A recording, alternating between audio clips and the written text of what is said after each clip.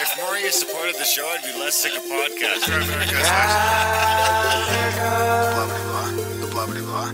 Sending out good vibes. Blah Good vibes. blah. Good vibes. Blah. Good vibes. Good vibes. 108 breaths of deep gratitude and prayers for guidance and protection. And put on a didgeridoo and shamanic drumming track. Shivers or vibrations and stuff like that.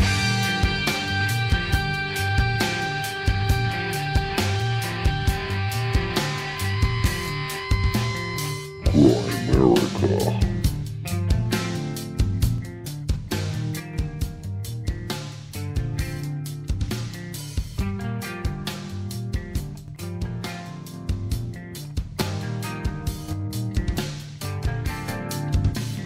Okay, guys, welcome back to the Grimerica Show. We are going to be chatting with Ian Williams a little bit later about soil and permaculture and stuff like that. And we got Graham System Sounds Dunlop over here. Hey, buddy. How's it going? You could try mute System Sounds. Might solve it. Yeah, I don't know. I'll figure it out. I just got sort of a new email program on my computer. So how you doing?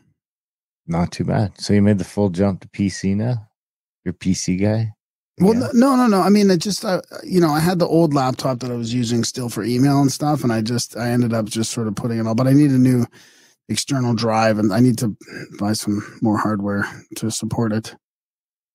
Doing too much uploading and downloading and videos and books. And like, it's just too much now, right? The computer I bought was for really not what I'm doing with it now. And it's still good, but I need more memory.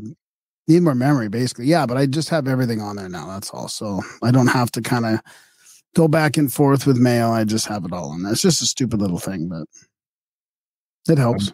I'm going to get the new Apple at some point. The new Apple what? Yeah, I think because I got my old laptop and I don't really want a new laptop. Just get the glasses then. What? No. I'm going to they got the little mini, it's just like you hook your monitors to it. So I could literally just like flip a switch and have my two monitors be my Apple computer or one Apple and one PC and Wow. stuff like that. Just because it's hard to use a laptop at my desk now. Now that I spend more time working at my desk and I have a regular keyboard and a mouse and my trackpad, that's all so much nicer to use than a laptop. That's exactly why I did it.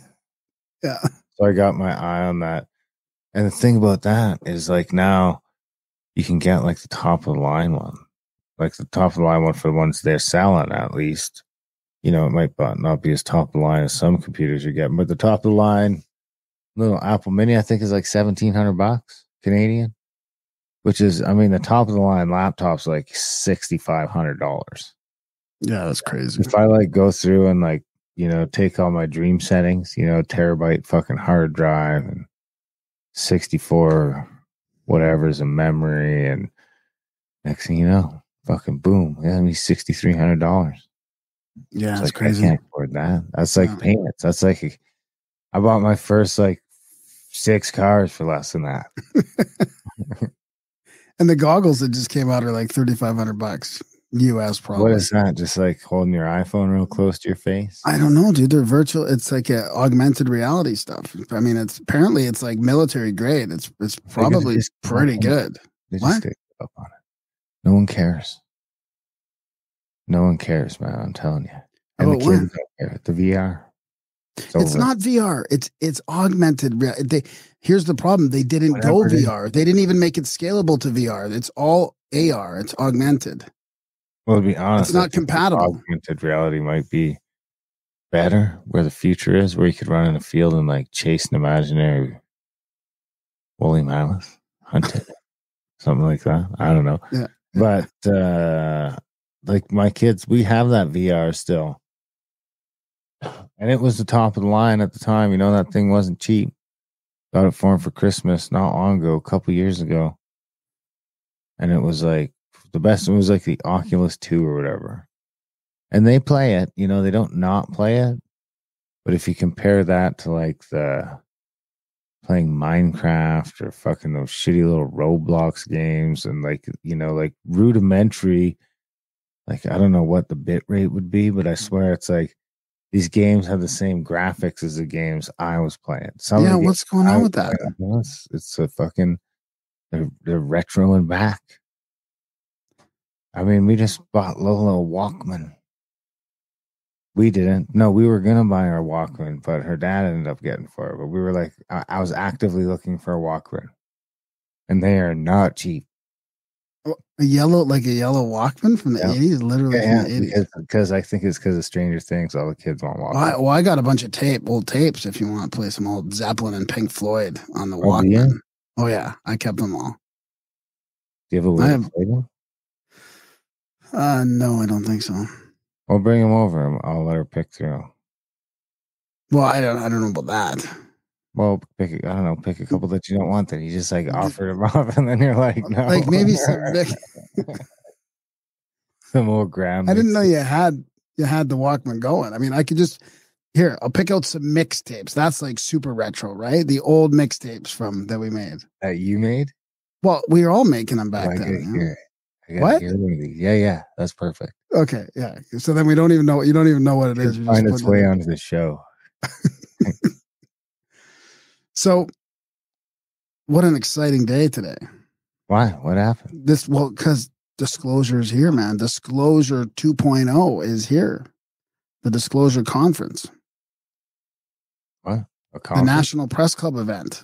Greer and Disclosure 2.0. I mean, it's happening. Like, this is... Is that why you were crying today? Were you actually crying? I shed a little tear with Greer when Greer got a little emotional on there. Yeah, dude, you should have heard this guy's... No. Dude, it's been had. Dude, you should have heard this guy's testimony. This wasn't about Greer. It's about the people coming forward. There's a whole new batch of whistleblowers coming forward to talk about this.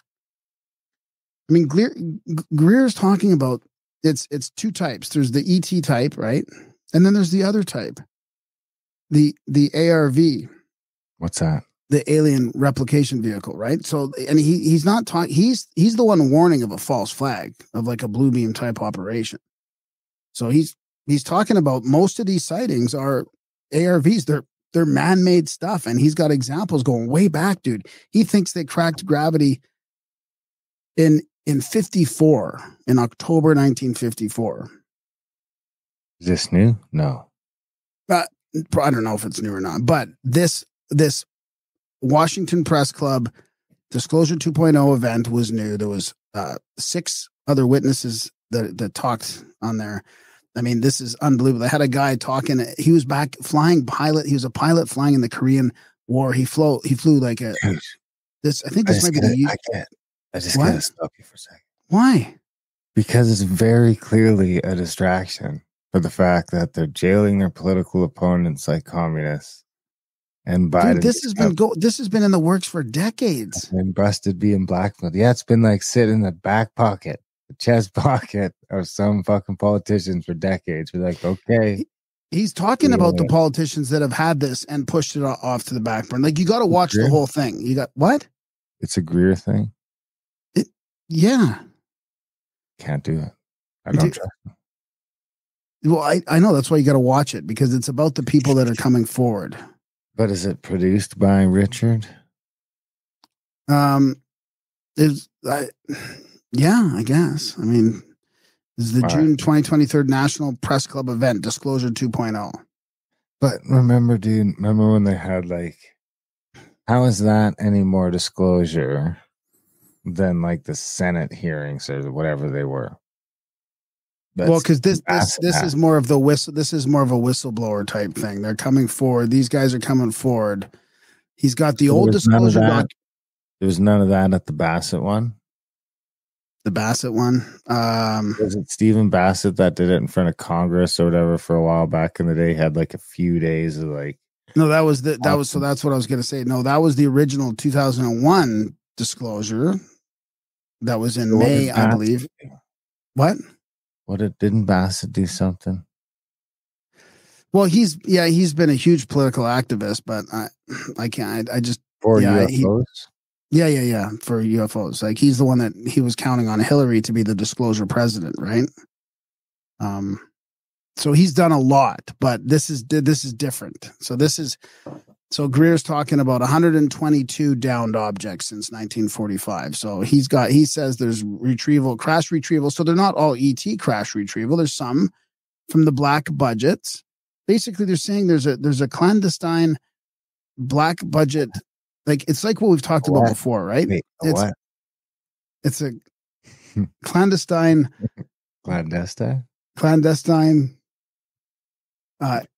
private Air Force that's running this thing, right? Like they're beyond all the governments of the world, right? And he's talking about this, and he's warning of the false flag. But some of these things that have been shot down are not ETs. They're some of these other vehicles, and they got to be there to retrieve them, right? Russian. They're beyond national borders. So the first guy, what? I'm skeptical. That's why you got to watch it. First of all, just like 2 weeks ago on this very podcast, you were telling me how disclosure doesn't matter anymore because it's over and it's already happened and the people that are going to tell us don't matter anymore. And now it's disclosure day. I mean, I'm still a little off balance, I guess. Well, it's because of what's happened also with the stuff that we talked about last week's show. Micah Hanks and the debrief talked about that intelligence officer coming out and blowing the whistle. Now, this is Greer's own thing that is sort of pushing back against that government, or it's different, right? He's got a whole. He's what? Hanks. I can't hear when you talk over me. Hanks and Greer. Or Hanks was just covering Greer's thing. Or No, not even close. It's just completely separate thing. Completely separate thing. So Greer's thing, he's got an outline of what they want the government to do, but he's got lawyers. They're going to sue them through the RICO charges. I mean, it's pretty big. So Greer's pushing this at the same time as like these other guys. Maybe they're trying to get ahead of it. Like the debrief whistleblower is trying to get ahead of it. So, I mean, he had these guys. So this old guy comes on. He had 2 UFO sightings. I think they were both in the Korean War, but one of them, like this craft was going from 70,000 feet to 12,500 feet in like 2 seconds. And then, he got talked to that he couldn't talk about this stuff. Like, it's your typical kind of like UFO stuff where you're sort of they're trying to swear you to secrecy. And he had a bunch of these other issues going on. So there's 2 major UFO accounts there. Then these one guys, 6 Navy guys, stumbled across a UFO in Indonesia with some paramilitary people that had better equipment than they did from the US. And there was a UFO there, and they thought it was maybe smuggling drugs, but they were smuggling humans. And they got away. Kids? They got away. I don't know if he didn't say kids. He just said it was like human smuggling on this UFO. And there was a Navy guy. And then they had to meet with this admiral guy that came up, or some high up dude. And they wanted him to sign an NDA. And this guy's coming forward. These guys are whistleblowers coming forward, and they're fucking genuine, dude. One guy was in tears because his dad was, like a contractor for the government. And then they took away everything that he had because they saw this fucking megalith in an underground dome floating. That's all it was. And then they wanted him to sign an NDA because they went to measure a workspace in an underground, a deep underground military base. And they saw this huge megalith, 100 tons, they estimated it weighed, floating, what do you call it? Levitating. And there was another huge, massive rock behind it, levitating. This guy was spinning it around. Interesting. We should get Mike on. You should text him. I think. And I did. I congratulated him for his thing. So this guy was a ranger, and he was sabotaged out of his jump by a guy. Like the guy hit his line against his neck and stop listening. Why? Well, I'm trying to explain. This is my segment. I'm trying to explain what's going on. Did you reply? Yeah, he said thanks. He misses us. Huh. Okay, carry on. So they wanted to sign an NDA, and they wouldn't sign an NDA. They took everything away from his dad. Everything. So he's coming forward and whistleblowing. Then there's a guy. Get this. There's a guy in Antarctica. and he's responsible for the facility in the Antarctica with the National Science Foundation. This is back in 2010. So he's working for a third party. He knows that this is where the ice cube neutrinos are and stuff, and he found out that there's faster than light communication going out of there. It's a direct energy weapon platform. They've got an air traffic control station. They're tracking all this shit from Antarctica. When they lit this thing up to try and get it calibrated, they generated earthquakes by mistake, all halfway across the world. It's got a green laser that shoots into cosmos. Ooh, like Dave's? What? Like No, Dave's? this is like massive. Like it's, and then there's what else was there? Anyways, that's just an example. Oh, there's a guy. So there's the Mojave Desert one. Ooh. Yeah, I knew you'd like this. This guy. So like a segue. He's watching these crafts with Raytheon, these two Raytheon guys, and he's the voice of the desert. He's got control over the communications in the Mojave Desert range. It's the biggest test range, live fire test range in the world or something. And this is a young guy who's got all kinds of accommodations. He's got brain damage now. And he was with these Raytheon guys. And he saw these fucking huge black triangles. One was it looked like there was a hologram between the two crafts. And then he was coming back from the movies with his wife. He had a pass when you go out and come back, right? Coming back, this fucking UFO was on the road and he touched it and it felt like it was alive and it purred and his wife came out and they were stuck in this like plasma stasis. Super emotional. And again, they're not saying this is ET. Like they say this is Raytheon's technology. This is all today? This is all today. Big like hit. Live today. There's 35,000 people watching it live. So this is fucking fascinating because it's just another take on what's going on in the official government channels. Live on YouTube? Yeah. Something? Yeah, live on YouTube. I don't know where else it was live, but it was on YouTube. He talked about, what's that? YouTube struck us down. We are currently suspended from YouTube and Facebook from going live. Let's talk about that in a sec. He talked about, obviously, peaceful contact. And he says they're peaceful. That's why they're not punching back. But there was a whole bunch of media there too, and they were asking him questions at the end. He said even like they did a CE5 with the government of France when Sarkozy was there, and they had shit happen with the government of France. Oh my God! Speaking of France, did you see the video of the like guard falling over dead, and Macron just like doesn't even care? He's just still smiling but he's like dying, like 6 feet away from him, and he's just smiling for pictures. No, I didn't. It really is just like a real sign of just how much they don't give a fuck.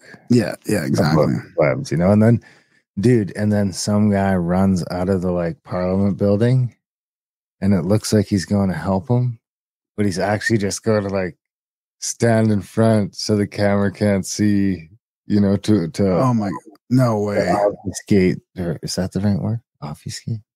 Obfuscate, yeah, maybe. The view?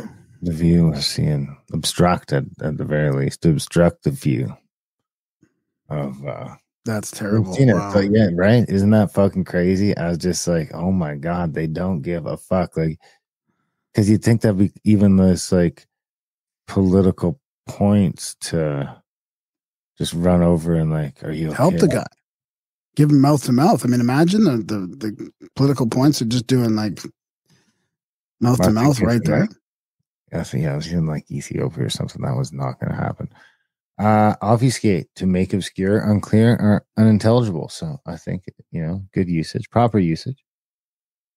Are you done with your UFO segment? I guess, yeah. So I'll put a link in the show notes to that. Everybody's got to watch it. Honestly, it's whether you like Greer or not. He seemed nervous. He seemed genuine. He seemed emotional towards the end, of course, because that guy with his father, like, what a speech that was. But I mean, all these whistleblowers seem genuine to me. Like, I really don't think these guys are making up. It was a really good, broad selection of the cases. You had personal contact in the desert. You had underground base contact. You had flying contact many decades ago. All kinds of really good cases, and these are all fresh, right? And then in the 2001 one, I mean, he talks about how all this information has been passed on to the government. You know, all like hundreds of witnesses from 2001. Some of them redacted, but hundreds not redacted as well. So, well, I hate to say it, but I think we got to bring back the UFO segment for a little while. Yeah, maybe.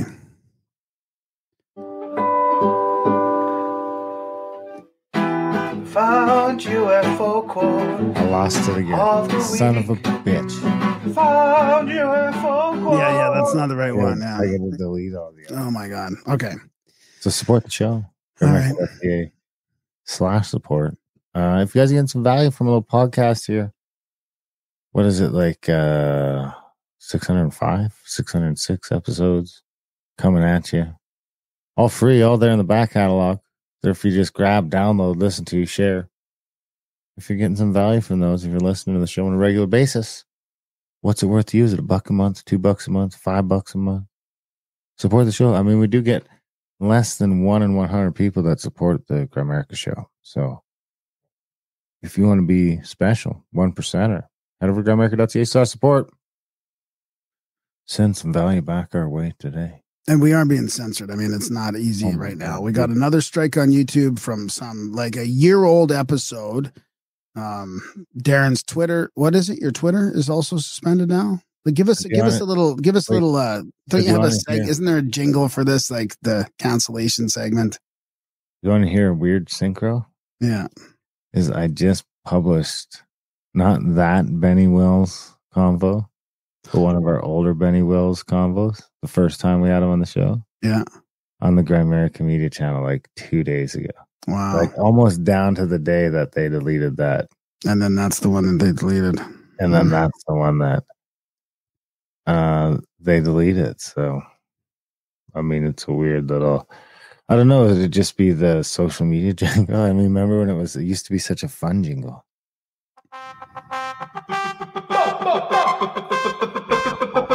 Bingo, bango, social media jingle. Don't forget to rate, comment, and or subscribe. Now it should just be like, now there should be like a rip terror sound across it. Just like, yeah, there you go. That was ad-libbed. No, it's our cancellation jingle. So what's going on with Twitter now? Well, I had that backup account going for a while. It seemed all right, but they nuked it now. And you know what? So I started I'm taking some screenshots of some of the shit that some of these people get away with saying. Some celebrities who I won't mention here yet.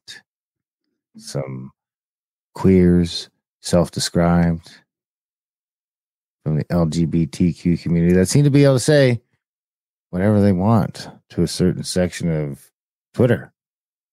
But this Indian can't bitch at the very politicians that have been oppressing him for 100 years or more. So I sent a big, long, drawn-out email. I mean, you know me. I can talk some shit when I want to. So, some empty threats. Is this from your old account? This is trying to get your old account back, though, right? Because remember, Macus said to just keep trying, but I kept trying to fuck off, man. Like the last time I emailed them, they responded in 6 hours, and they're like, "No, you're not getting your account back." I mean, it wasn't like that. It was that same automated message. So then I sent them this long, drawn out thing. I played the Indian card. I said, what the fuck? And I said, if you're going to kick me off, at least show me the fucking exact tweet so I can compare them to the shit I got. Yeah. And see if it's comparable for why I got kicked off. And if I got kicked off by the because of the behest of the government, I want to know that as well. Behest of because that's my theory. It's because it's the Canadian government that is actually forcing Twitter to do this. And we know they've been, they know all the other governments too, right? They're all pushing Twitter to certain things. And they're saying, don't let anybody insult our politicians. And I said, if you can't give me all that stuff, then I guess I'll see you in court. Which, I can't afford to to do. But I mean, what's his name? There's precedent for getting your account back. Well, we had 40,000, whatever. How many did you have when you got canceled? 40. I was 38, I think I was at 39,000 and I something. thought you made it over 40 at one point. I was up to 44 for a while, but then I just started like, once we were really, it'd be interesting to see where we'd be at now, because the followers were just, in free fall for a while, losing a dozen or 2 dozen a day. Now that could have been accounts getting deleted, people leaving Twitter, who knows? And the problem is you used that for so long that it becomes a pretty good way to get a hold of people. I mean, now we've got to compete with email spam, and you're trying to get a hold of people on Instagram or email, or you just don't have that like Twitter clout anymore. Instagram just straight up sent me a message that said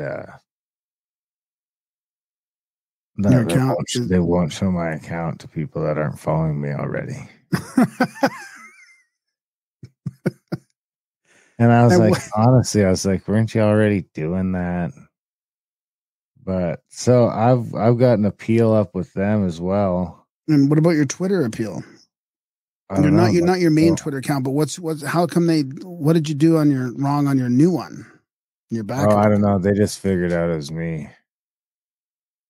I think the going live, maybe. I don't know. They figured out it was me. That's what they just said, that's like, you're evading our suspension policy. I'm evading my suspension. So that's when I went back to the original account and sent them the long drawn out email. Played the Indian card pretty hard. Threatened some court that I don't have the funds to back up. And so, yeah. That's where I left that at. And then with Instagram, I did an appeal as well, because they'd nuked me over them and Facebook both nuked me over the Macus interview. No, Professor Teddy. I shared a picture of Professor Ted. Rest in peace. God rest his soul. Prescient. And all it said was a picture of Ted, like superimposed over his shed in the bush. And it said, "Get off your damn phone." That's it. That's the meme. You broke up there. Get off what? Get off your damn phone. That's it. That's the meme. And they suspended you for that? They fucking hit the Facebook account and the Instagram account and gave me a warning on both accounts. So that extended your suspension on Facebook. A screenshot of the warning with the original post in it, because I'm like, okay, it's got to be an algo thing that's just picking this thing up. And when stupid me, what I should have done is thrown some extra text in there somewhere so that the image wasn't down in the corner and still down like in its entirety, because it was like a screenshot of the warning and the post. So the second I posted that, they nailed it again. So I got Facebook finally. Usually they won't let you complain, but they let me go to the appeal board this time. So, did you play your card on that one? No, I didn't need to. I mean, the post wasn't that bad. I'm just like, what the fuck, man? There's a million posts going around about Professor Ted today. And you get mine. But I mean, they're watching my shit. Instagram, I have an appeal too. So we'll see. But they're watching my account because I gave that same meme to Shauna and she posted and it's still up. The exact same meme. And not even that meme. Like an offensive meme. Like some of my offensive shit. Because they came back and found a meme after the Macus thing triggered everything. They went back and found one of my more offensive memes from like 6 months ago. The zipper tits one. They found that. And I'm like, what the fuck? So like Shauna posted, no problem. This is Instagram again? No, this is Facebook. Oh, Facebook. Facebook is like what I think, and Instagram, sorry, both.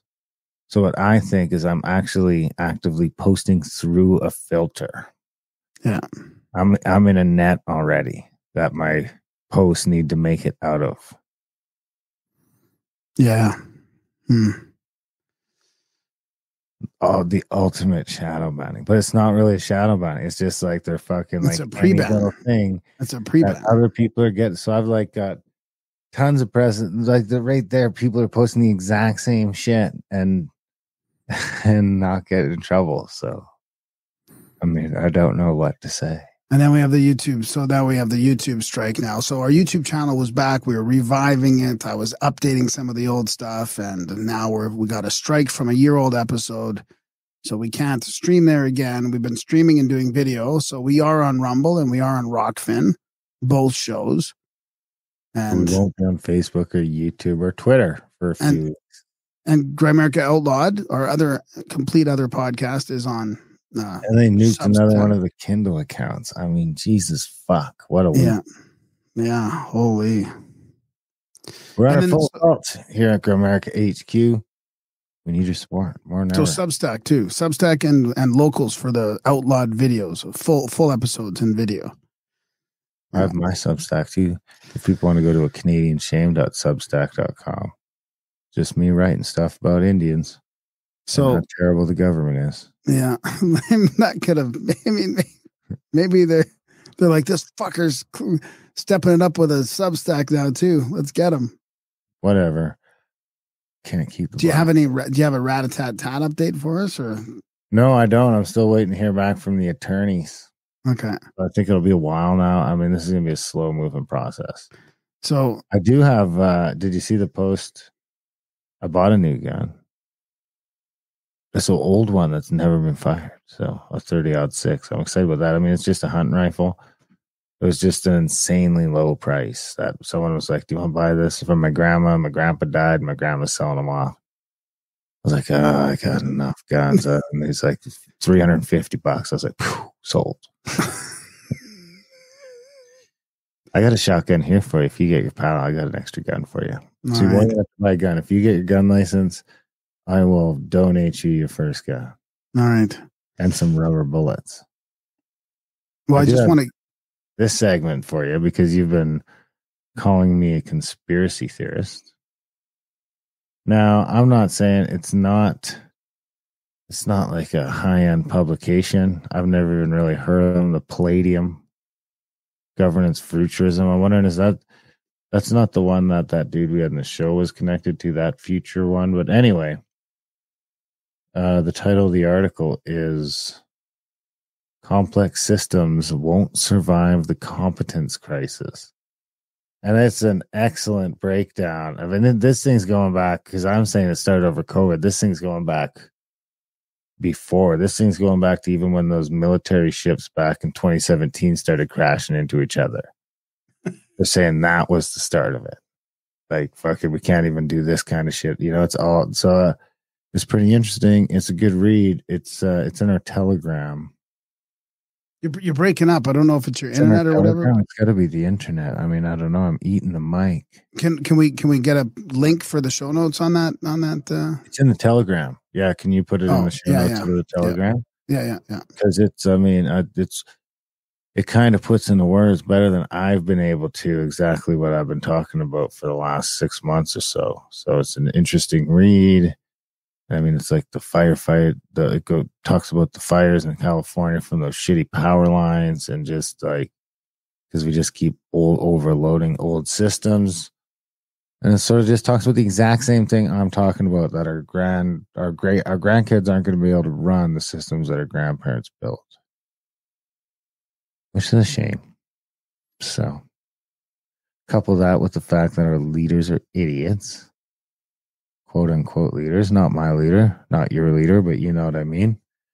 The people that are allegedly running the country and the country's into the ground. And it seems like collapse in our lifetime is inevitable, which is a huge slice of humble pie. I mean, if we have John Michael Greer on the show again, I will have to apologize, because I was rolling my eyes for his entire hour and a half discussion on how and why it was all coming down like 8 years ago. And now I'm just like, oh man, he was on it. He was on it. Anyway, that's all I got. Well, I want to go back to the less censorship. Conspiratorial, right? Yeah, no, it's great. Less and less of a conspiracy theory. Yeah, that's great. Somebody's like sort of articulated your position recently.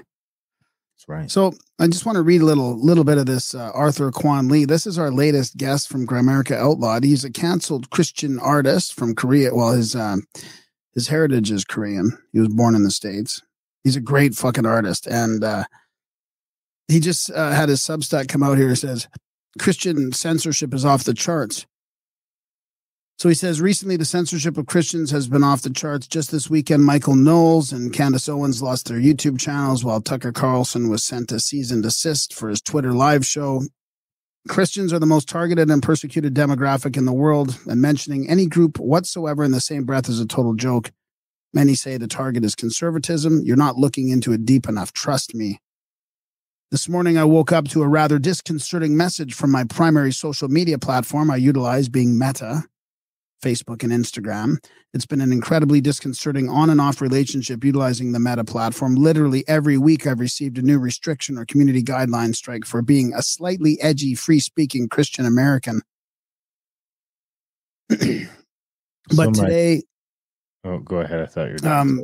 But today that is a sin to the arbiters of the clown world and the brainwashed inhabitants who fall in line. Like a finger snap from the infinity gauntlet, the algorithm can erase your online relevance, erase years of investment financially and socially with incredibly powerful connections through the application. Speaking personally, having access to deeply insightful and influential men like Joe Rogan, Elliot Hulse, Ryan Michler, etc., was the primary perk of my growing Instagram account. There was tremendous value in the realm of artistic influence just by being associated with men of this quality. But all the reach, conversations, and followers I've met were flushed down the drain for a spicy, explicit content seen below. And he's showing his art, actually. Wow. Oh, yeah, I didn't realize that. He was just showing his art, which is one of the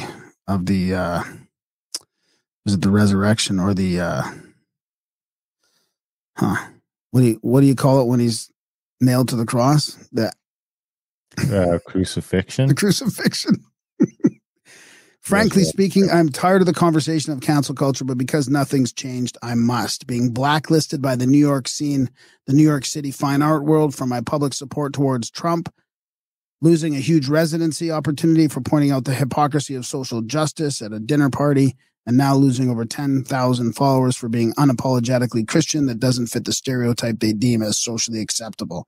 The lesson here is not to invest in an immoral infrastructure. The lesson is to go further into independence and drop the social camouflage. The lesson is to only paint for those who believe in you in the first place. So once again, for the 6th time in my career as a counterculture Christian crusader, I'm pivoting due to authoritarian censorship. So there you have it. That episode caused a little bit of controversy. I got some emails. Maybe I'll save those for next week, some email feedback. But yeah, that was a great episode in Grimerica Outlawed. It was our recent release. As long as we're here, here's a little list of the posts that have got me kicked off of Instagram, or got my account to I'm now at the you're close to losing access to your account status. I can't be seen by non-followers. I mean, the one just is a picture of a chick. She might have just been doing something a little unsavory, but the caption is just when you clear a fat dab in one rip. You know, I mean, it seems subtle enough, but this is so I lost the review on that one too, and I lost the review on the Robin Williams one. One of the other ones I lost the review on though, but this one's quite interesting. Is a quote from Zipporah Menashe that says, "You know very well, all the stupid Americans know equally well that we control their government. Irrespective of who sits in the White House, you see, I know it and you know it, that no American president can be in a position to challenge us even if we do the unthinkable. What can they, the Americans, do to us? We control Congress, we control the media, we control showbiz, we control everything in America. In America, you can criticize God, but you can't criticize Israel." So I got hit for that one, the Teddy one. So the one of the mustaches with the vagina snuck in there. You know, some ones that maybe I could see getting a slap on the wrist for.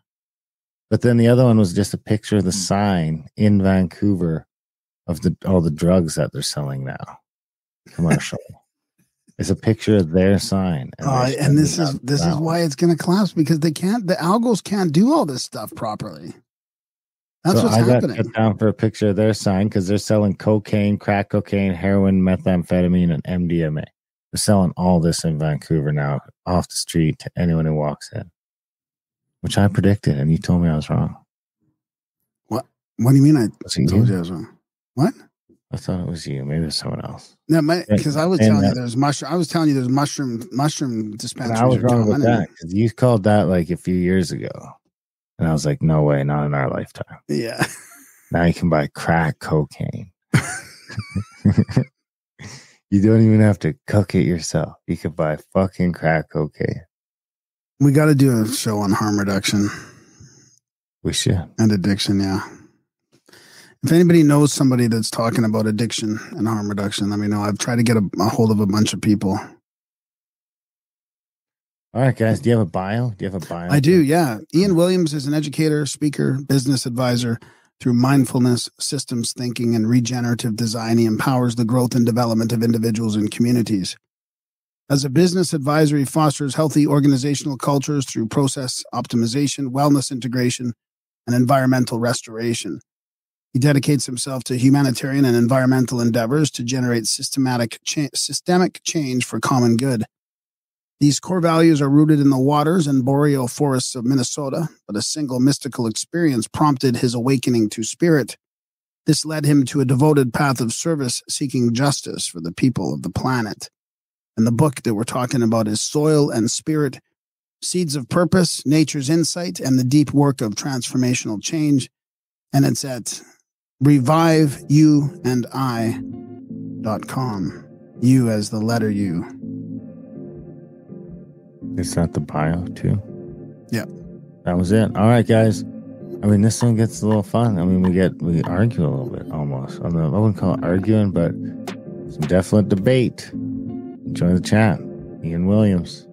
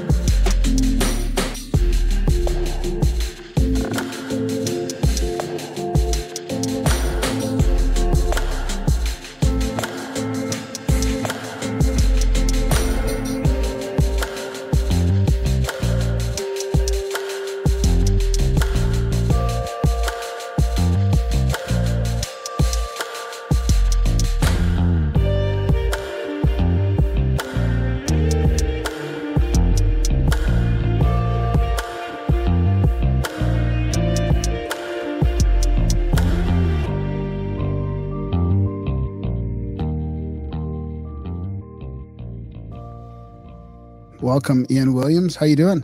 Doing well. Thanks for the opportunity. Happy to be here. Yeah. This will be fun. Like we were talking about earlier, this book of yours, Soil and Spirit. It's an interesting book. I love the spiritual aspect of it, the kind of like take responsibility aspect of it. So we'll looking forward to jumping in there with you.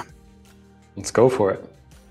So I thought I saw something in there about you had like a spiritual experience or epiphany. I can't remember what you called it on sort of the genesis of this. And I love starting off with this because so many of our guests and people that have done, books or research projects have started out with something like that.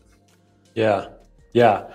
Yes. Mystical experiences. I think what I termed it in the book. Not that the book dives deep into it for any listeners out there, but yeah, I was 24.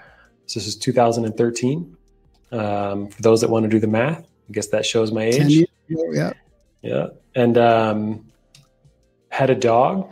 She was a beautiful pit bull for probably about 6 years up until that point. And she was just a little bit unstable, like some dogs are. So there was a number of people bites, animal bites, dog fights over the years. And there was one in particular that just kind of like put the kibosh on all of it. And it was a battle royale in the hallway of our apartment building. And there was a few of us out there in the hallway, probably like 15 minutes trying to break up this dog fight. Eventually we did, got back into the apartment. She's got blood all over her face. I got blood all over my hands. And she just looked at me with those eyes like, what next? Like for her, the moment was totally gone. And for me in that moment, I knew I can't keep doing this. Like I can't provide for this dog in the way that I need to in order to provide the quality of life for her. And her quality of life is affecting my quality of life. And at this point, as a family, we had done just about everything we could. As a dog family, we had done just about everything we could to keep her around. So we made the difficult decision to let her go early. She was probably 6 or 7. She was a rescue, so we don't really know. So we put her down December 30th of 2013. And then like 4 or 5 days later, I was laying awake in bed one night and I was staring at the ceiling, thinking about the dreams that I was having, thinking about my life. And she nudged the door open. And I could feel her energy come into the room, and she hopped up on the bed next to me. And I turned and I looked, and I could see her and I could hear her breathing, but she didn't make an imprint on the mattress. And it was so soon after we let her go that I didn't think anything of it. You know, it was like still normal to have her in the house. So anyway, I rolled over next to her and she curled up next to me and she sighed like that patented sigh, it's time to go to sleep. And I fell asleep. And I woke up the next morning and I was journaling about it because I thought it was a dream. And I was writing down my dreams at that point just as means of processing.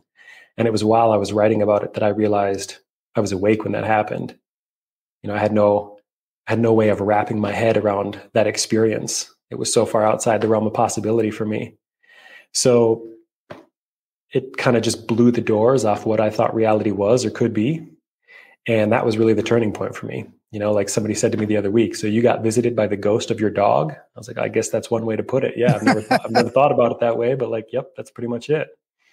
Did you get the sense that everything was all good? I mean, because it's a difficult decision putting an animal down. Like you're like, do you let it suffer for a while? Do you like, it's tough. Yeah. I mean, you know, I think we all interpret many things out of experiences like this, right? But every night we'd sleep together and she would always let out that sigh. And it was like, I'm ready for bed, you know, and she was relaxed. And she wasn't a very relaxed dog by and large. So at night when she would sigh, she was ready for sleep. She was relaxed.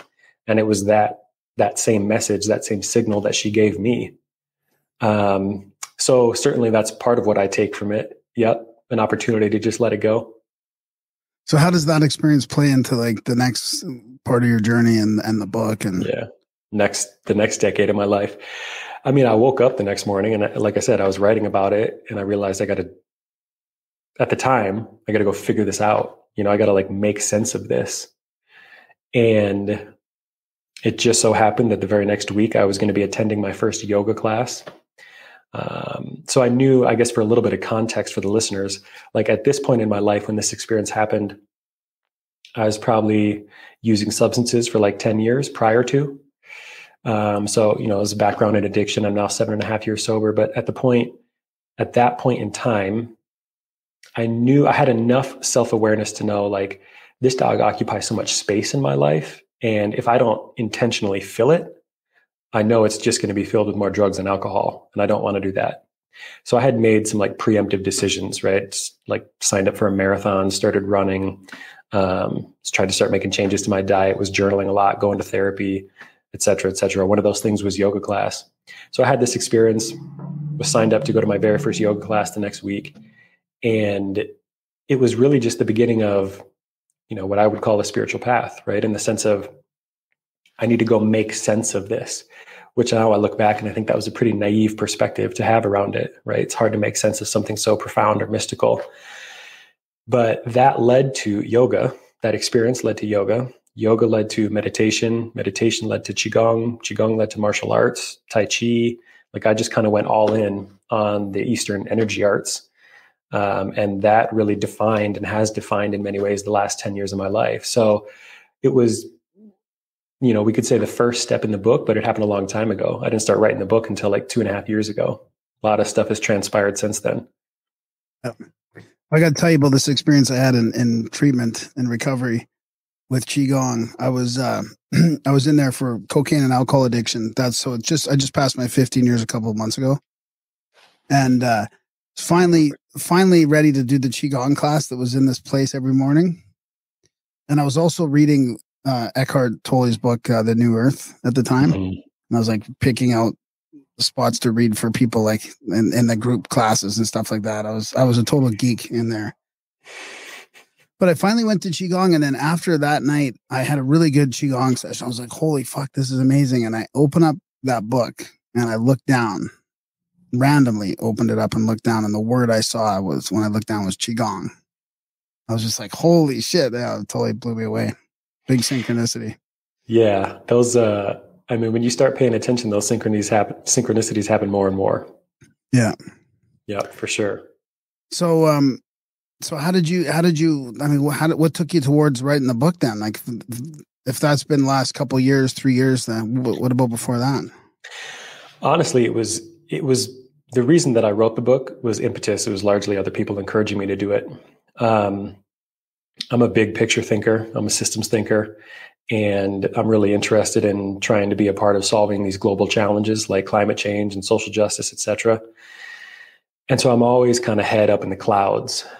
And, you know, for you, having gone through 15 years of recovery at this point, like, it's one thing to get sober, but it's another thing to start processing the emotional content, which is why you started using in the first place. So for me, that journey of, you know, this experience, first yoga class, and then in the subsequent year, starting to get serious about my sobriety, I had to do a lot of that self-awareness, a lot of that self-reflection, a lot of that processing through the emotional content, the somatic stuff.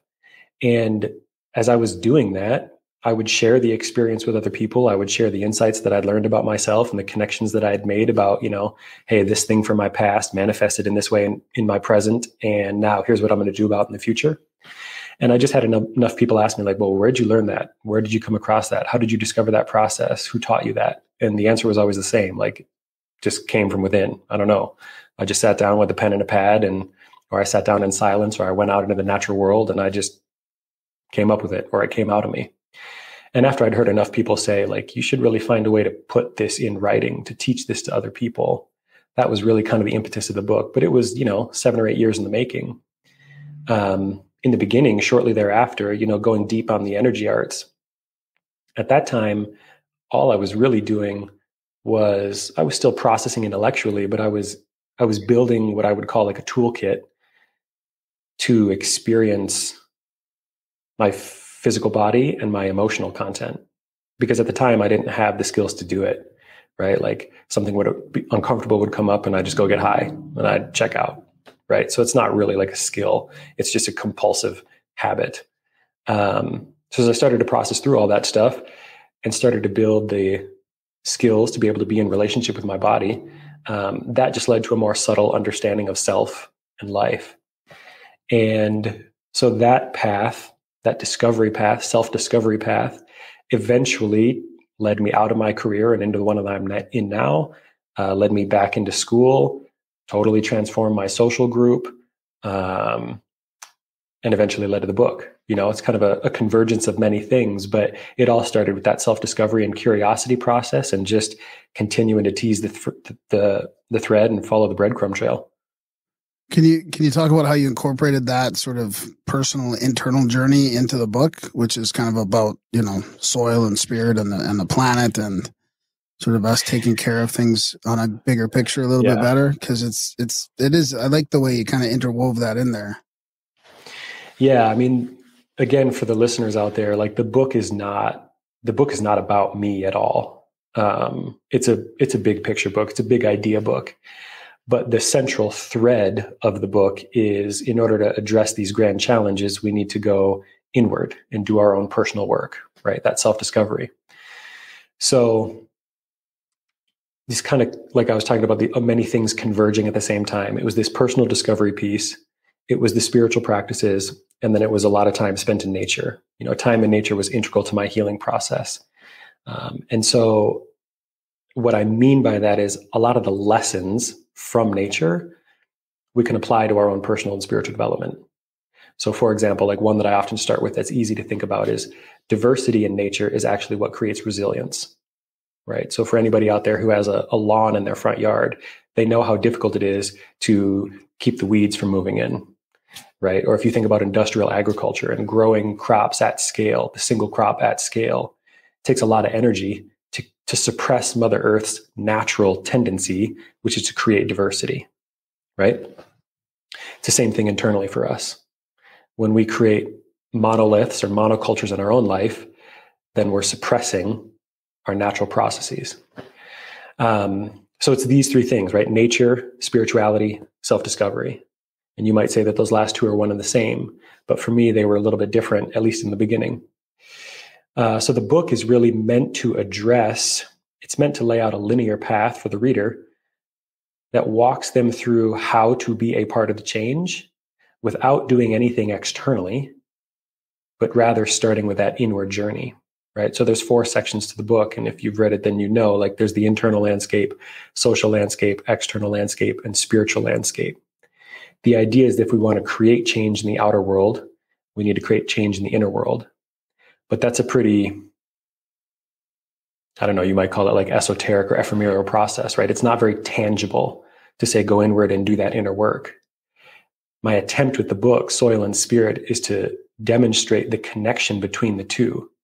One is that there's a soil, there's a substrate, there's a foundation to the spiritual process. But the other is that our spirituality is intimately connected to nature, right? Yep. Yeah. Oh man. So getting out in nature, grounding, all that stuff, like, can you tease that out a little bit? Because I've recently, I was reading to my girlfriend, like there's a lot of science behind this, like, especially in the last 10 years, like even just like the anti-inflammatory changes in your body from grounding, the pain management, like it really does make a difference. So it's not just like, you're not just talking about going out in nature, like there really is a physical difference. Yeah, I mean, if anybody's interested in the science, just Google nature-based therapeutics. There's a whole field of research devoted to this, right? So you mentioned anti-inflammatory, stress reduction, pro-social behavior. There's all sorts of things. And it's pretty obvious when you think about it at a higher level, right? Because we co-evolved with nature. And so naturally that's going to have an interplay in our health and well-being. But there's also now, and this is part of it's part of what I really enjoy about this time and this day and age in terms of science, because the science is starting to bear this stuff out. It's not just correlative anymore. We can actually show the causation, right? And so this terms of nature-based healing and the health benefits of nature, at this point, the argument is not really, does it heal? Is nature healing? It's to what extent, right? It's about dose and dosage. How much do we need? In what form? What constitutes nature, etc. That's a good point. It seems to be accepted now. Like I see it from more mainstream journals and stuff, even like the benefits of grounding. Like 10 years ago, that was all like very sort of woo-woo, Yeah. I mean, in some ways, I feel like it often kind of parallels the whole biohacking field, which is interesting to me. And at the same time, it's a little too like scientific. And I don't mean that like it's not necessarily just because it's my cup of tea doesn't mean that it's not valid. That's not what I'm trying to say. But for me, my relationship with nature and the healing that came from it was much more of an intuitive process. So like when I talk about nature immersion, it was taking a hike one day, getting lost in the woods, ended up sitting underneath a tree for a couple hours.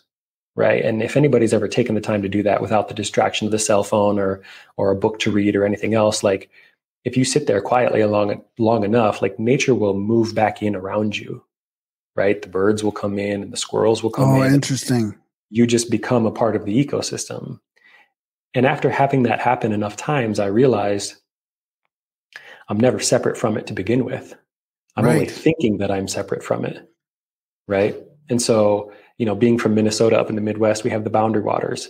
So when you get up there to the thousands upon thousands of acres of just wilderness, and all you have to do at night is, sit on the shore and watch the sunset.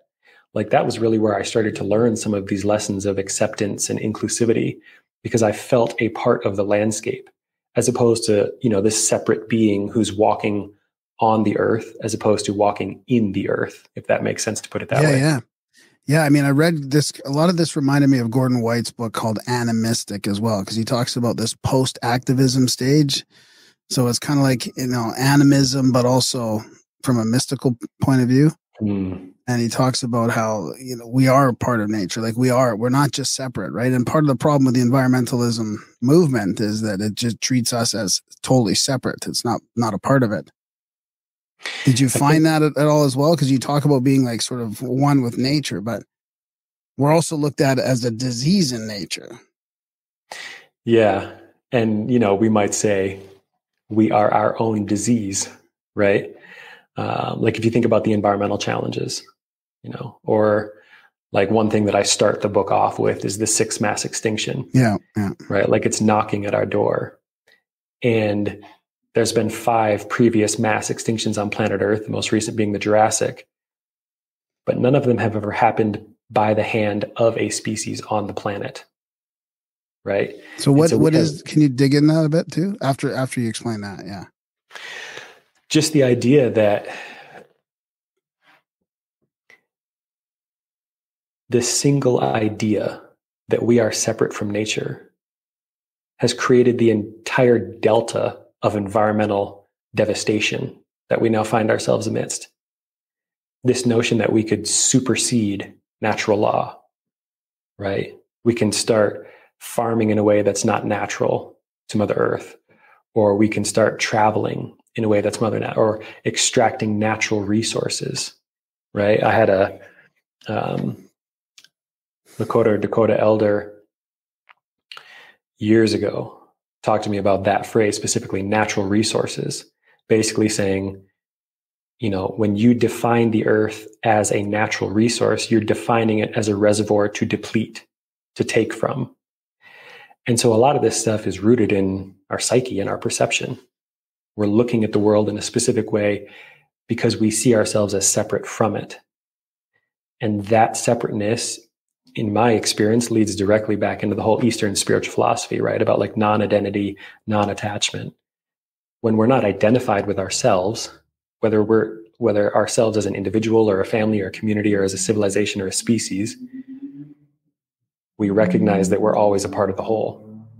So, you know, maybe it's a bit philosophical, but that's, again, going back to the science of the day and age, that's part of what I love about what's happening right now, is because all this stuff is starting to be, you know, it's playing out scientifically, and you can't deny it anymore in that sense. What is the main thing behind the sixth mass extinction then? So, well, tell me a little bit more. Like that humans are causing a mass extinction of ourselves or of all species on the planet. Like how, you know, and how, I guess, how are we causing it in accordance with the science that's there right now? I think it's really easy to oversimplify this conversation. So again, for all the listeners out there, please take it with a grain of salt, right? Because we could easily spend the next week dialoguing about this, and many conferences do. Loss of biodiversity is equating to, in many ways, mass species die-off. Like if you look at the extinctions list, there are dozens of species that are going extinct every single day.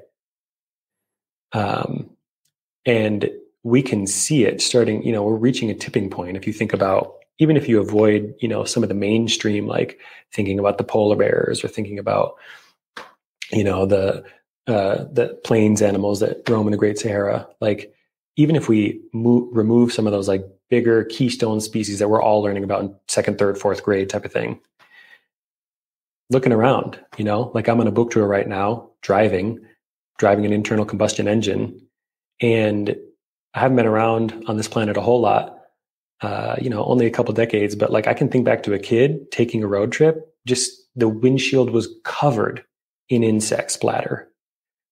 And I'm driving around now and it's like mostly clean windshield, right? So there's correlative stuff. But back to your question, more specifically, loss of biodiversity is key, right? As the human species expands in terms of population, that has also correlated with taking up more space. Of course, there's a conversation about global warming, and we could split that hair in a million different ways, but that is essentially resulting in increased volatility in weather patterns. And so I think it's easy for particularly, you know, those of us who live in the Western developed world to think, well, you know, climate change isn't happening yet. But the reality is, if you talk to indigenous communities or coastal communities or people who live in the tropics, it's been happening for a long time. Storms are becoming more severe. And eventually, if we keep pushing all these things towards that tipping point, the science tells us we're going to go past the tipping point. And it's not necessarily to suggest that like the meteor is going to strike and we're all going to be gone in a matter of a week. That's not necessarily what I'm talking about with the sixth mass extinction. It's more a notion of we're turning this planet into something that will be inhospitable and not compatible with human life, right? We are essentially going to farm ourselves out of existence. And I use farm metaphorically, not literally in that sense. So, the book, again, like right off in the introduction this is not a book that's trying to convince you of climate change. Like that's not even the conversation that I'm trying to have.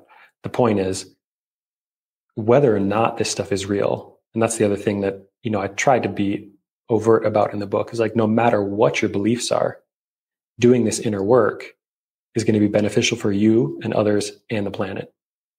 Yeah. Yeah. That's the challenging part for me is like I know we're destroying the planet. I just don't necessarily always believe we're destroying it in the way they say, the way I'm told I'm destroying it is going to be more money and taxes for me to help fight an invisible sort of enemy kind of thing. And I don't trust the powers that be after the last few years. And now I'm asked to, to comply with a bunch of other things that they say that they have the answer for. But I think the corporations are destroying the planet. I mean, in a lot of other ways, chemicals and the oceans. And I mean, it's a tough one. It's highly complex and it's interrelated, right? I mean, this is another lesson that comes directly from nature. It's natural law, this notion of interconnectedness. So the solutions, if we just call it climate change, or really anything, social justice, anything else, they're existing at this kind of intersection of the private industry and sector, the public sector, and then us as consumers.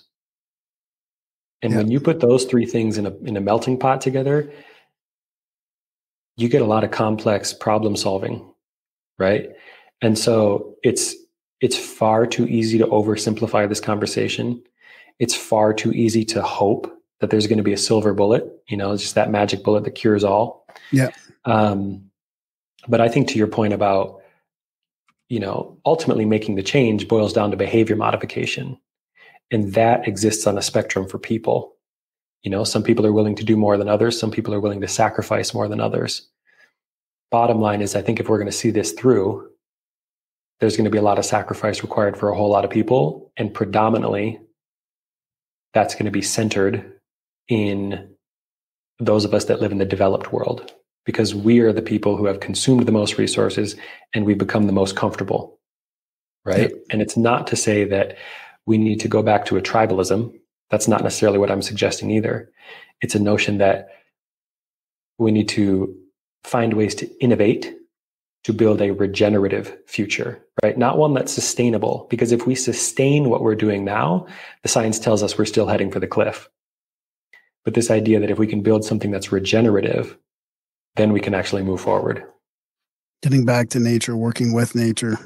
So this is the other thing I have a hard time picturing. Like, when would we have been working with nature in the past? Like, we're extracting like huge megalithic stones thousands of years ago. We're logging like crazy, even primitive times. Like, were they destroying nature, or are we just doing it way worse in the last like 300 or 400 years since the Industrial Revolution? Like, because when we're looked at as a pariah on the earth, then we would have been looked at that like all the way back, right? I mean, we're always using resources. I think it's a beautiful question. And, perhaps the simple answer would be there's more of us. And I'm not suggesting that we're overpopulated. Yeah. I don't necessarily believe that's the case. Yeah. But, there's more of us. So naturally, we're going to consume more resources. We're going to have a larger footprint. At the same time, if everybody who had a lawn here in the United States turned that lawn into a garden, they don't even need to do the gardening themselves. Just hand it over to someone who does want to do the gardening, right? Like, a lot of our food insecurity issues would disappear overnight. Yeah. So the question about, I think the other thing that's really fundamental here is we need to recognize. Sacrifice we're talking about then, just letting someone make a a farm in my lawn? Is that the extent of the sacrifice? Are we talking about a bigger sacrifice? And who's making the decisions for said sacrifice, and who's making what sacrifices, and who's exempt from those sacrifices? You know, can you kind of outline what that sort of looks like for me? So let's go back to that intersection of the private sector, the public sector, and then us as the consumer, right? Again, it's too easy to oversimplify this conversation, but to Graham's point earlier, like, especially for the largest companies on the planet, massively resource consumptive. And so often the bill of goods that we're sold is, well, you as the individual or you as the family need to bring the reusable bag to the grocery store, drive less miles, et cetera, et cetera, et cetera. And those things will all have an impact, and certainly a larger impact cumulatively. But if we're looking at a Fortune 500 or a Fortune 100 company, the resource consumption at their scale is going to dwarf anything that we can do as a family or a small community. That relationship, of course, is directly. But ultimately, their production is still based on our consumption. So if you start limiting their ability to produce, that's going to affect my ability to consume. So, I mean, depending on what industries those are, you know, I guess at the end of the day, what I want to know is what personal freedoms am I sacrificing for the greater good? Because that's what it boils down to is I'm going to lose a certain level of freedom that I'm used to so that the world can be better off, if I'm understanding that. I mean, because that's ultimately what the sacrifice is going to amount to, right? Or is it just letting the neighbor that wants a bigger garden use my front lawn? Because, I mean, I can get on board with that. They could farm it. They can give me 20%. You know, we can figure something out for that. But if someone's telling me how far I can drive my car and where I can drive my car or what kind of car I have to have, that starts to blur some lines for me on because, you know, if I sacrifice the car to the electric one, sure, that's great. But now ultimately the state is deciding where I can go with my car, because if there's not a charger within, you know, this many hundreds of miles of where I'm at, then I can't go there anymore. So, you know, I guess I'm not willing to really give up any more of those freedoms as an Indigenous person living in Canada, because, you know, I feel like I've given up enough freedoms, you know, and not just me, all Canadians have given up enough freedoms. It's just sort of been this slippery slope towards less freedom for 155 years. So are we able to implement that without sacrificing the very thing that makes us the West, which is our freedom, arguably? Not even arguably. I would say that you can't even argue that point. That has been the selling point of Western civilization for 100 years or more. See, at least since World War II, you know, we were the free and blah, blah, blah, and they were not. And before that, that's been the selling point for America, at least, arguably Canada and Western Europe as well. So I mean, your point is well taken. And I would say, first off, Darren, like, I would challenge the concept of freedom. And this goes back to my notion about, like, do we actually exist outside the bounds of natural law? Because the concept of freedom here in the West is essentially rooted in colonialism, which is this command, control, conquer paradigm, right? And so if you look at capitalism, which is the underlying economic model of the West, what you effectively have is an infinite growth paradigm on a planet that has finite resources. Assuming that we're using those resources. Why does capitalism need to have an infinite growth paradigm, though? Why can't it just sustain at some level? I mean, it's being sold like that in a debt-based society that needs to keep creating more debt. But I don't feel like capitalism can be blamed for that. If we go back to capitalism at its fundamental level, that's just the ability for me to exchange my goods to other people without other people getting involved in the, you know, that they just, and I can make some money doing that. And so I guess, I don't know what the question is there, but I don't feel like I feel like capitalism gets blamed for a lot of problems that maybe aren't capitalism's fault and might have more to do with the state getting involved and controlling sectors and playing favorites and things like that. Right. But where I'm driving is not necessarily that capitalism is the fundamental challenge. Capitalism is undergirded by human nature. And that's the whole concept of the book, right? Is that in order to effectively address some of these grand challenges and injustices in the world, we can't rely on institutions and governments to do the problem solving for us. And if we as individuals are going to be part of that change, if we're going to be our own effective agents of change, in order to be most effective, we need to go through our own self-actualization process, right? And so I don't necessarily think that you and I are on different pages. I think we might be screaming at the same moon from different sides, right? To Graham's point, or to your point earlier about if the company is limited in terms of what it can produce, then we're limited in terms of what we can consume. I agree. But the other thing that I think is at play here is this notion of human nature and more specifically, perspective and perception. We can choose to perceive this as a loss of our liberties, a loss of our freedom. The challenge with that argument for me is that we all define liberty and freedom differently.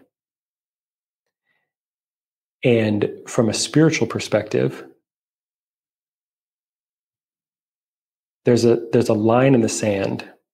This has been my experience, at least, where it's one thing to have a conversation about rules, regulations, laws, etc., and how those impact our daily lives. And I don't think that we can necessarily argue that systemic oppression exists. On the other side of that line, there's no institution, governing body, relationship, person, etc., that can prevent us as individuals from turning inward and diving deep into that's the soils of self, right? And doing that self-discovery process. And so to tie this back to this notion of responsibility, for me, the personal realization was, as I was doing my own self-discovery, the more insight that I have into my human nature and the more insight I have into how I'm impacting the world around me, the more responsibility I have to show up and take care of the world around me. And so back to that specific word freedom and my challenge of it, it's not that one definition of freedom could be this definition, right, in the West. But I would question and potentially even argue, is it really freedom in the first place, right? Because if we're still, as individuals, not even talking about societies, if we as individuals are still stuck in our own compulsive behaviors and ideologies and psychologies, are we truly free? And so for me, that's why this is a spiritual process.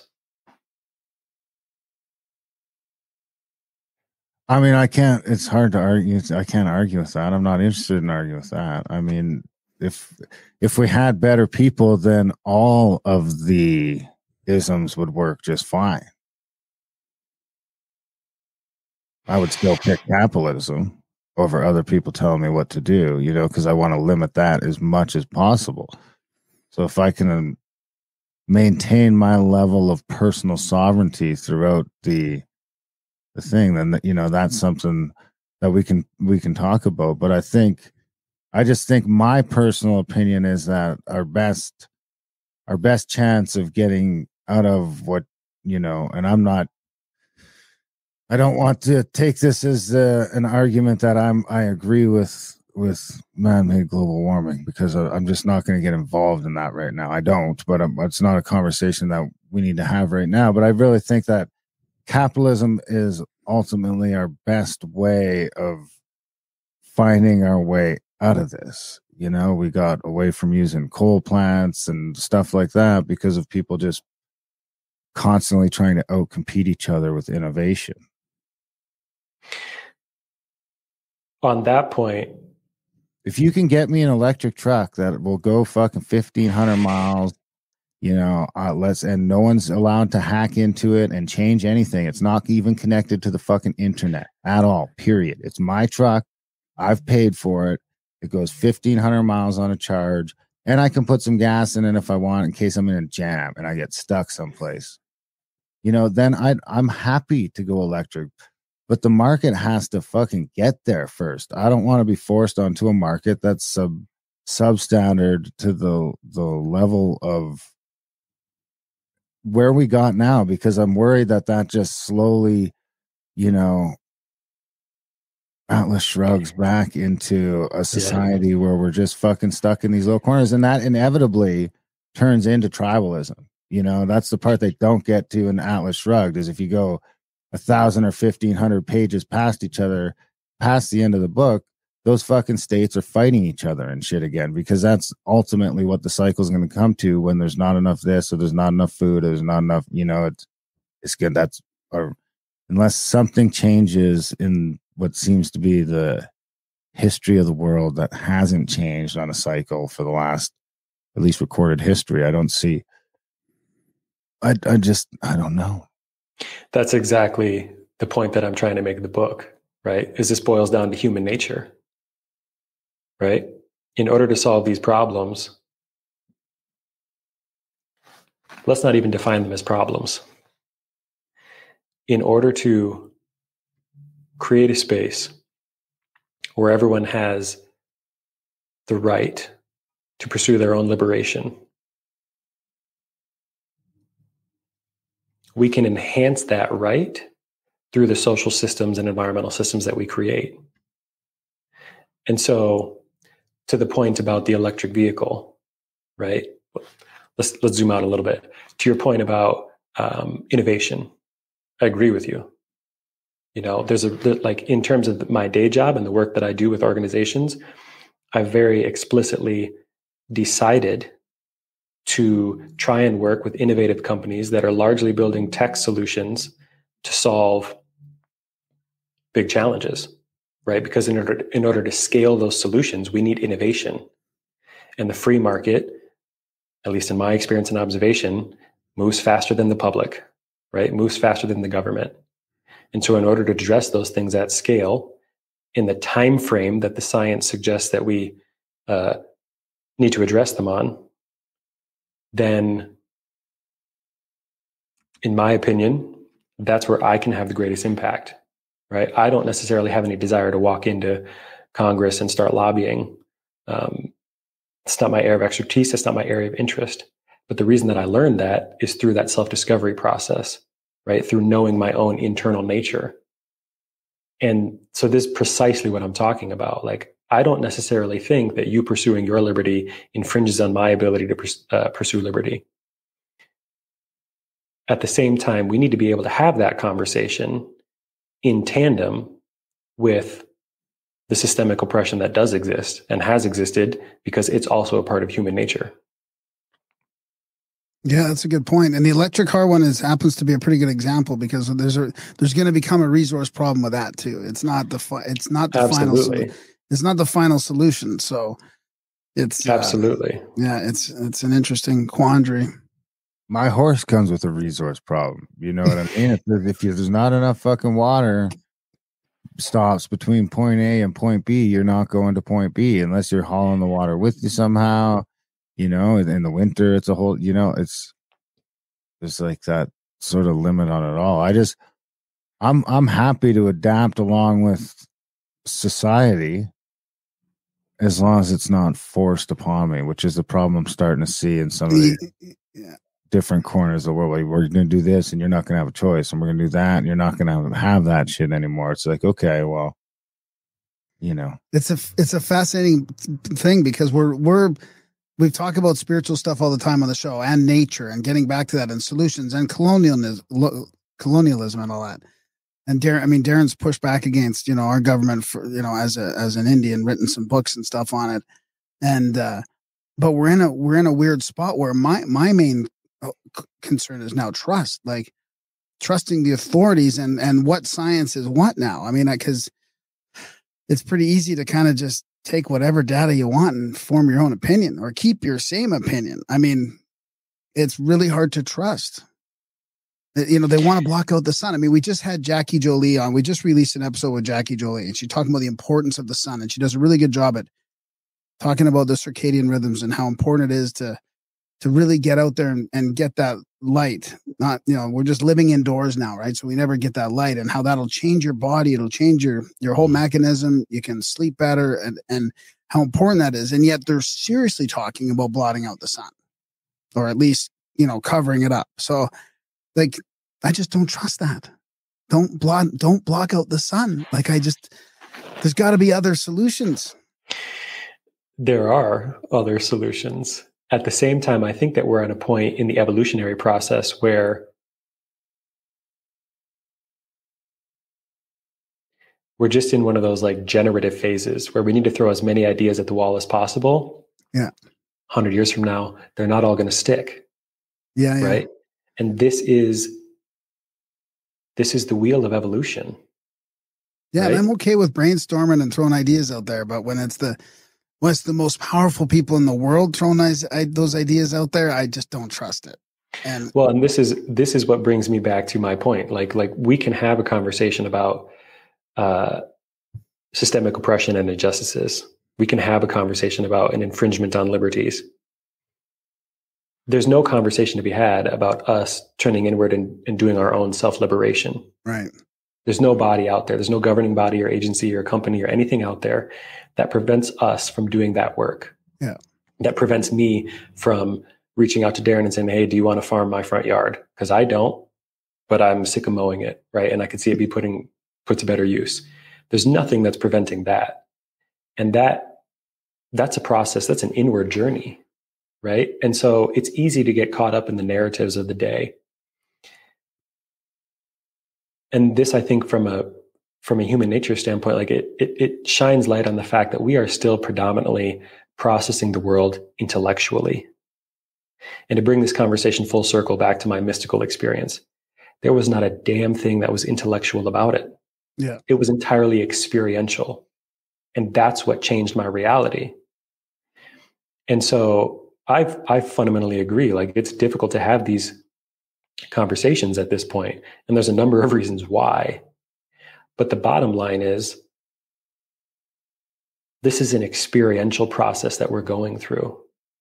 And so long as we continue to choose to approach life and problem solving and relationships with others and conversations, etc., primarily through our intellect, we're limiting ourselves because it's only one facet of the body, right? There's the physical body, emotional body, mental body, spiritual body. If we integrate a more holistic intelligence into this process, into ourselves, if we awaken that within ourselves, then we're going to have more tools and resources and ability to address these challenges outside of ourselves. Yeah. And even use discernment. I mean, discernment is a big one that can come from that process. Yeah. You know, not becoming, sort of seeing yourself becoming emotionally attached to certain narratives. I love it. I love it how you talk about, and I think this is a major issue too, is that the materialism, which is sort of, overlaps with the colonialism. You mentioned that in your book a little bit, but I would think it's somewhat separate, but the materialism, the science,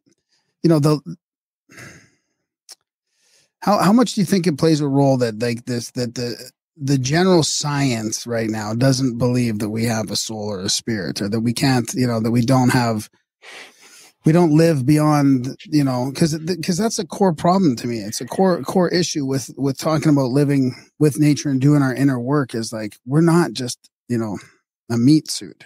We have other abilities, we have other powers, we have other perceptions. Like, how much of a problem does that play, do you think? I think it's probably only a problem for those who haven't experienced these things for themselves, right? Like, but they want to hack us now, right? They're like, human beings can be hacked. There is no soul. I mean, the people are saying that. I mean, I think everybody's got to be discerning in terms of what information they take in, right? And it is like, it's honestly one of the bones that I have to pick in terms of the extremely scientifically minded conversations and narratives that are out there, because empirical data will never be able to empirify the entire world. Yeah. Right. Like, it's just not possible. And you can even look at this, right? I mean, this is science, right? The moment you look at that subatomic particle, it changes. Yeah. So there's just simply no way to classify the entire world, because it is an evolutionary process. And it's the same with the self. And so to be in a position where, I guess I would just go back to this concept of like, the narrative is being predominantly driven through intellect. And it's not that there's anything wrong with the intellect. It's just a matter that it's out of balance, right? It's so heavy intellectually, and there's not as much a conversation around these other aspects of intelligence. At the same time, like we started off the conversation, it's beautiful that there's a field of nature-based therapeutics that is studying the empirical science and data of the healing capacities of nature, right? So you're always going to get the yin and the yang together. It's the way it works. Yeah. I love that. In Gordon White's book, he talks about there's an indigenous guy in Austin, and I think it's in New Zealand, and he's trying to figure out what to do with this old sort of mound. There's an ancient sort of mound there.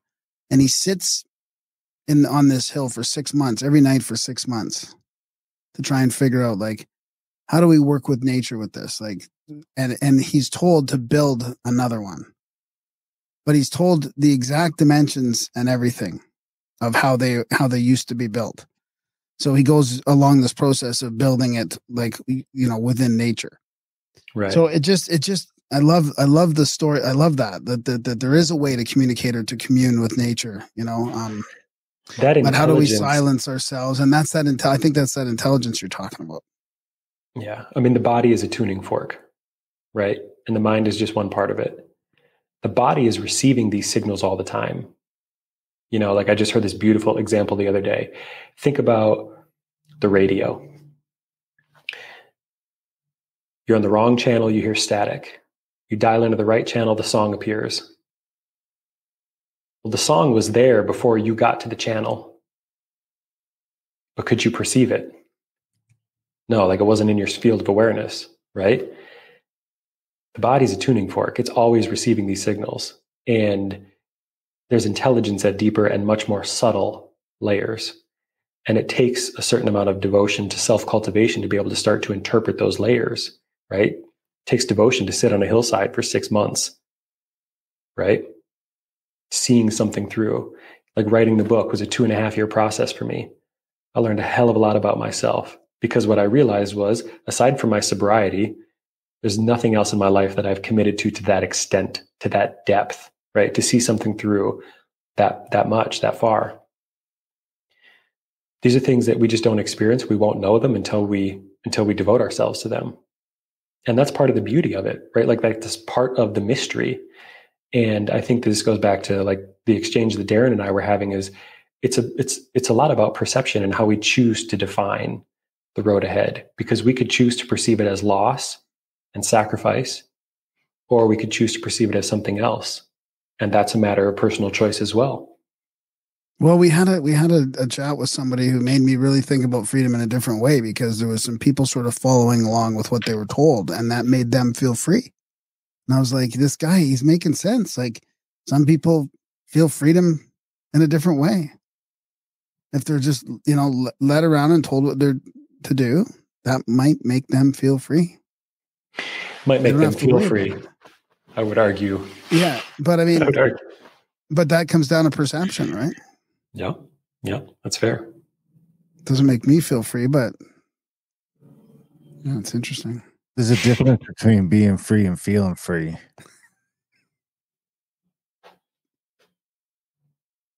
Yeah. How would you define the difference? Well, feeling free, a lot of things probably feel free that aren't, my dog probably thinks it's free. It's not, it exists at my pleasure. My cats, I let them come and go as they please, but they're still not really. Oh, the cats maybe are kind of free, I guess. Maybe definitely freer than the dog, because they could just wander off and never come back. I don't care about that, but well, I guess like just what Graham described. If you're outsourcing all of your decision making to other people, you might feel free, but I mean that's your right as a free person to do that, but that's not actually being free. It's like being in a big enclosure, but you just never actually get to the walls because you're not interested in going that far. Mm-hmm.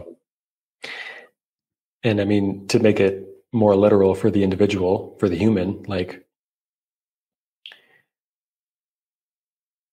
are we really free to choose what we eat and drink? Right? I mean, like, we need that stuff to survive. And so is that freedom or is that bondage? Right? Yeah. And that relationship with food or with other people, is it a conscious, intentional relationship? I'm not a huge fan of the word conscious because I feel like it's become new agey. Mm-hmm. Like, is it an intentional relationship, and are we aware of the totality of it? Or is there a certain part of it that's unconscious and therefore compulsive? We don't choose to get hungry. We're hungry because of our evolutionary DNA. Is that freedom? I mean, we could split these hairs in, more than a million ways. But this is why I think the conversation about experiential understanding and awareness is so important. Because the moment that two individuals experience something to be the same, now we have an understanding. We're no longer debating ideas, philosophy, and dogma. We're having a conversation about experiential awareness and understanding. And I think that's it might be a subtle shift, but it changes the dynamic of the conversation. So I think an important thing to touch on before we wrap it up is this true north, self-study, like how to find your purpose kind of thing. And once you do you have any advice for people that have sort of found that, what they think is that path? I get asked this question on a regular basis. And if I think back to the book, I may have used a different phrase. And I tried to be explicit in the writing that life is not necessarily about finding one thing and devoting yourself to that one thing. But I would say that true north is this pursuit of liberation, right? Self-realization. And once people have found it, I would say it's simply a matter of staying devoted to it. I think the more challenging component is the beginning of the journey, right? This notion of, so like Graham, you and I can use this as an example through personal experience, coming to terms with our addiction, right? I mean, you first have to just acknowledge this either is the way I want it to be or it's not the way I want it to be. Mm-hmm. And then once you acknowledge it, then you have to take the next step, which is choosing to do something about it. And that opens up a can of worms that you're going to have to see yourself through. And you might be able to find guidance and support in other people, but ultimately you're the one that has to do the work yourself, right?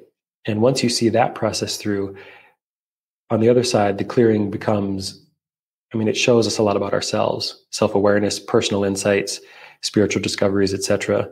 And we can use those things to start to triangulate our quote unquote true north. What am I naturally good at? What am I passionate about? How can I be of service in the world? And then triangulate those things to find a place. And it's probably not going to be your perfect destination right off the bat, or it's certainly not going to feel perfect, but it's the start of the journey. And so, for people who ask me like, well, how do I get started on this personal discovery piece? The main thing I say is just devote yourself to discovery, get curious, because the more that you learn about yourself, the more data and insight you'll have along the way.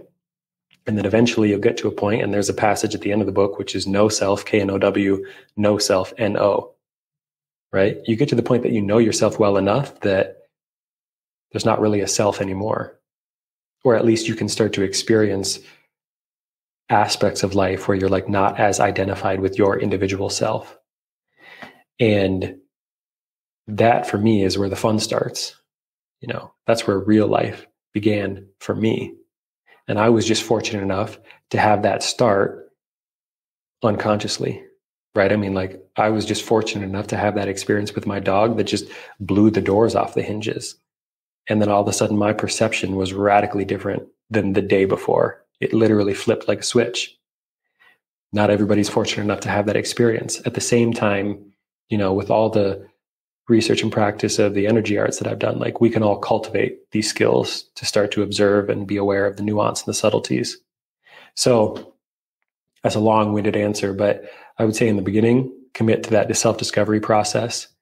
And then once you feel like you have, you know, quote unquote, awaken, then the step becomes getting out of bed, devoting yourself to a life of service, whatever that means to you. Yep. That's good. Darren, do you have any questions for? No, that's good. I like that. That's, I mean, personal sovereignty and personal development should go hand in hand with each other. As long as they're not fucking with other people's shit, you know, hard to argue with that.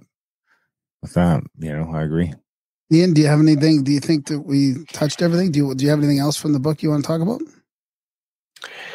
I mean, it's a big idea book for people who are interested in doing the work and, you know, hopefully a slightly different perspective than something that they've come across. You know, it is not a self-help book, though it might be put on the bookshelf in that category in some bookstores. It's really not meant to be that at all. It's not meant to be a 1, 2, 3 steps to a new you. It's a book about exploration. It's a book about having challenging conversations like this. And so if someone, you know, feels like if any of the listeners out there feel like they want to dive in and swim in that end of the pool, then I'd say go for it, pick it up. I also feel like, you know, there might be a part 2 to this conversation down the road because this feels like there's a whole lot of stones left unturned that we could continue to explore.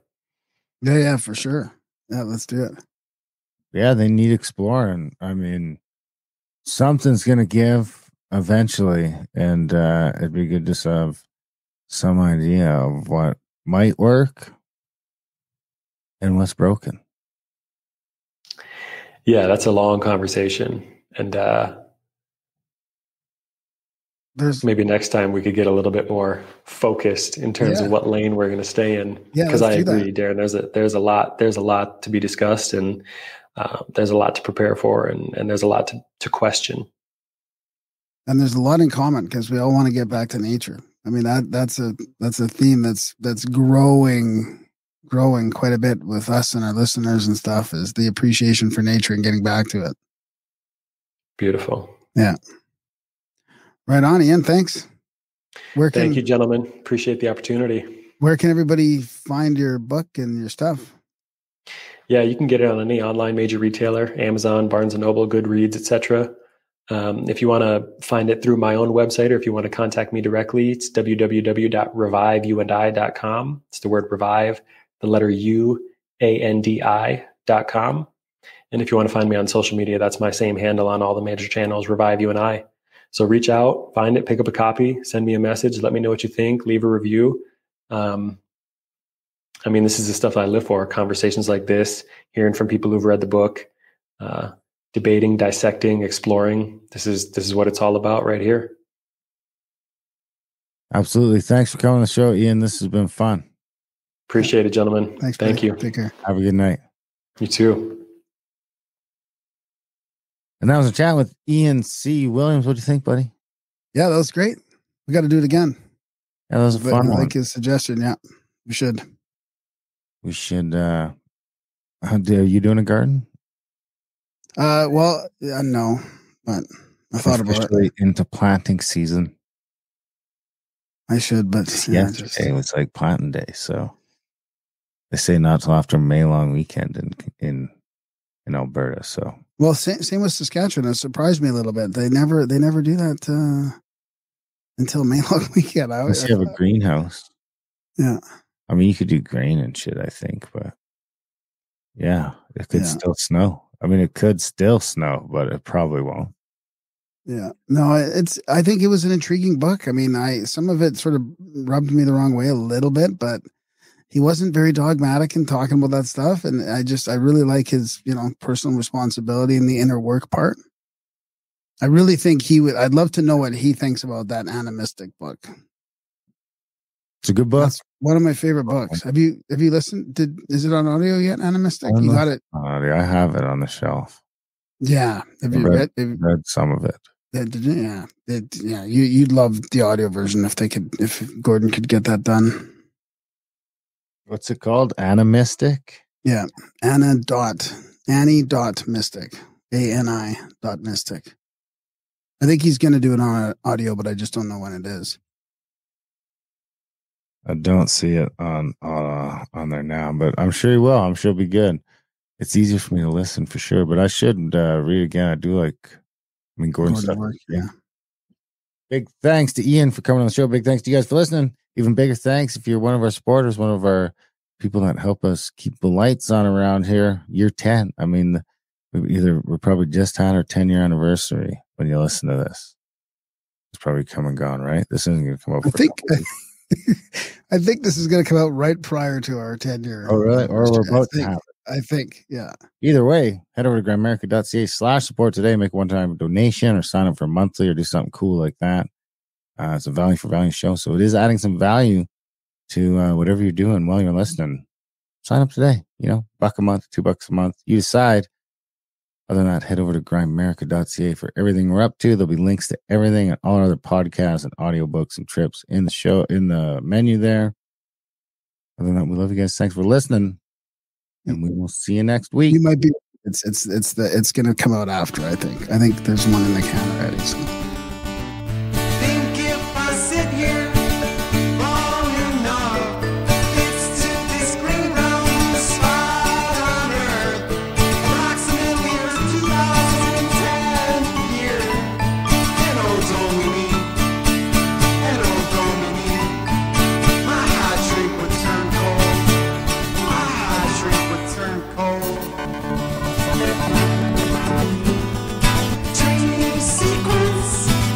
Dream sequence. She'd eventually roll by on her bicycle, basket and all. Green, brown, blue, green, brown, blue, green, brown, blue. It was Hush Million, baby. Woke up this morning, feeling out for my shoes.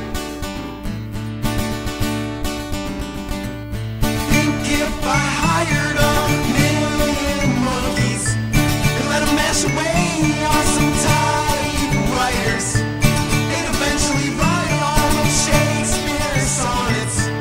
Maybe then you'd love me. Maybe then you'd love me. Me and my monkey. Get funky. Go and get funky now. Yeah.